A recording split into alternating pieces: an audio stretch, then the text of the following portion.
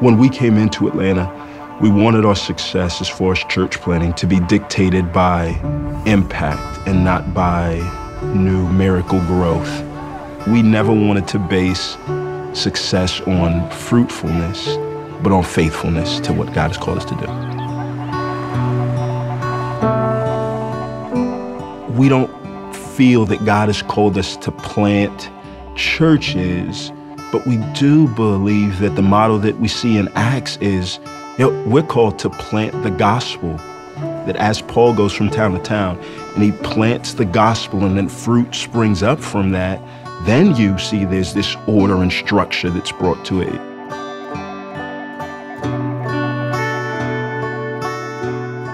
We became an independent church in October 2012. Our goal is to reach out first generation of Hispanics. At the beginning, I didn't have a church, nothing. So what I'm gonna do in an office? Preparing a sermon, yeah, for whom? So we need to look for them. But the Lord has been so merciful, giving us people, and we thank God for that.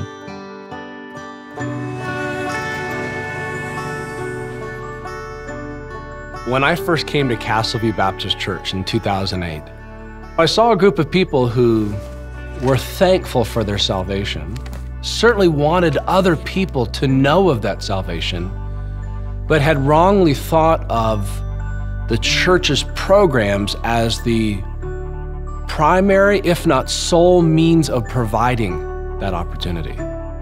Programs are like training wheels. They're helpful, but the goal in Christian maturity is to eventually take the training wheels off, where you can ride on your own and not be so dependent upon the structure of programs to provide outlets and opportunities and to provide the content for conversations that you could otherwise better do on your own. I think a pastor, before he's a pastor, is a Christian. Part of what I need to be doing as a Christian is engaging in relationships with those around me of people who otherwise don't know Christ. Our church was right next door to a popular bakery and breakfast spot in Atlanta. Every day I would go there, buy a cup of coffee, and ask whoever I saw what their first names were. And then I started to sit and to work at the bar and to do work there and call folks by their name. It was kind of 6 to 8 months of trying to do that over and over and over, and that led to just tons of gospel conversation. Folks from there would come next door to the church, and it all just came a part of, I think, a consistent presence in one place. One of the things that the Lord put me to do is to look for our neighbors, Latinos. So I have been a driver, I have been a moving guy, I have been a handyman guy. I used to drive some guys from here to Maryland. During the trip, okay, they are in my car. They will be listening Christian music, and they will be listening to me. Being a pastor, doing the labor of evangelist for myself, for my people, for the non-converted people, it's all connected. Build friendships. Have relationships with people in a regular, repeatable manner that upon doing so, I can begin to get to know them and ask them questions and interact with them, with perhaps even the opportunity to study the Bible with them.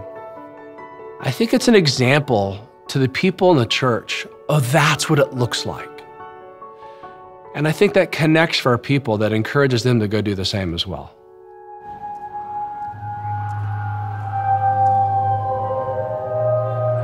Sometimes I think there's an apathy that exists for the souls of the folks that we come across.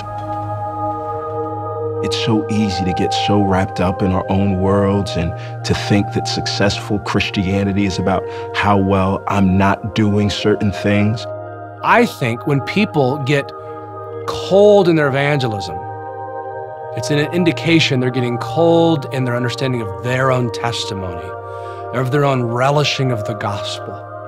If you just go after evangelism straight on, you could have, you should have, if only you would have, people will acknowledge that they should, and you'll get a short-term response. But that's like telling a child he should use vegetables. He knows principally it's true, but at the end of the day, he would prefer a Big Mac. For a Christian to be told that they should evangelize, they know it's true, but at the end of the day, they just prefer to go home and watch a television show or read a book. We try intentionally and constantly to tell them, remember, we are not better than them. We have the same kind of heart, has been transformed by God. So you fan the flames on the gospel. You fan the flames on the mercy of the grace of salvation in Jesus Christ. And that will produce a renewed passion towards evangelism.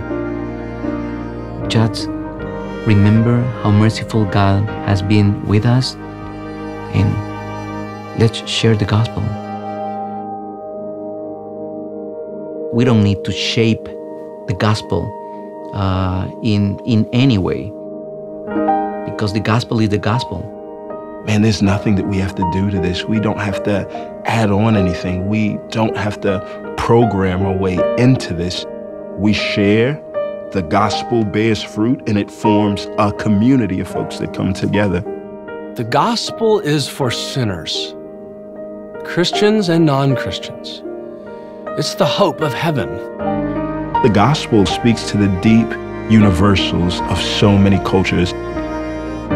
Seeing the faces of that diverse crowd just continues to reaffirm that, man, there is a God that can and already has reached into any and every context to draw people for himself. So that's a great encouragement to us.